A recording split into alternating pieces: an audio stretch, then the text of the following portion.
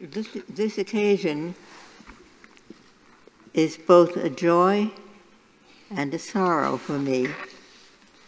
A joy because a bright and caring young man in the class below mine at Cornell University, Wayne Wisbaum, was both a strong supporter of the University of Buffalo and its law school and a prominent member of the Western New York legal community.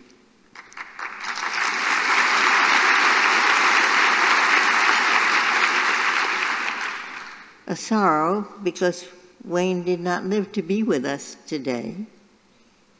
In July 2018, Wayne wrote to me that his health disabled him from playing a lead role in the arrangements for my visit here, but he still hoped to attend all the events.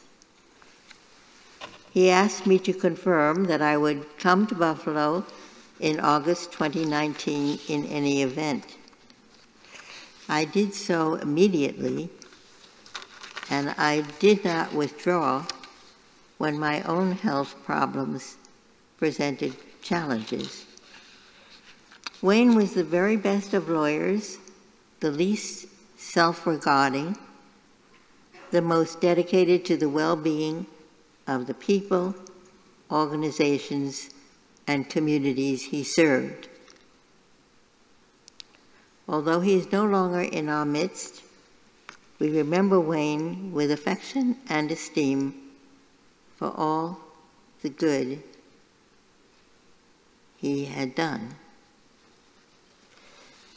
It was beyond my wildest imagination that I would one day become the notorious RBG.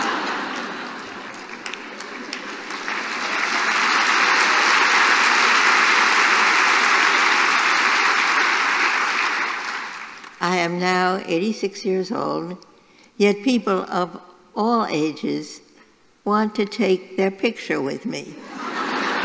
Amazing. If I am notorious, it is because I had the good fortune to be alive and a lawyer in the late 1960s, then and continuing through the 1970s. For the first time in history, it became possible to urge before courts successfully that equal justice under law requires all arms of government to regard women as persons equal in stature to men. In my college years, 1950 to 1954, it was widely thought that women were not suited to many of life's occupations: lawyering and bartending, military service, foreign service, driving trucks, piloting planes, policing, serving on juries, to take just a few of many examples that now seem utterly senseless. It was exhilarating to help bring down the barriers that, in Justice Brennan's words, put women less on a pedestal than in a cage.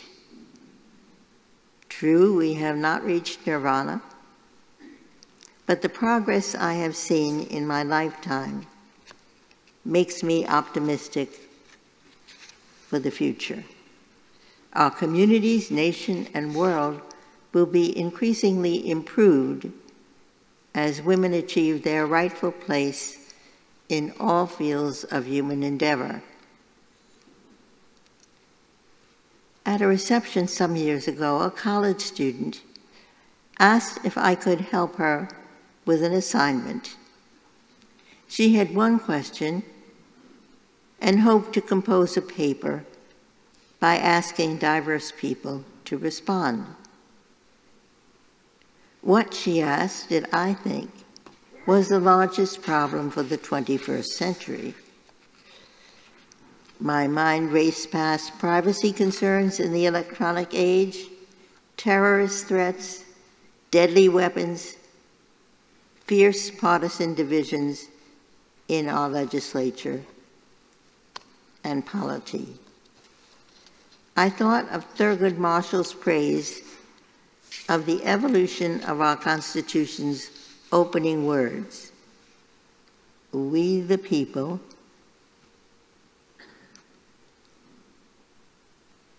those words came to embrace once excluded, ignored, or undervalued people, people held in human bondage, Native Americans, women, even men who owned no property. I thought next of our nation's motto, E pluribus unum, of many, one.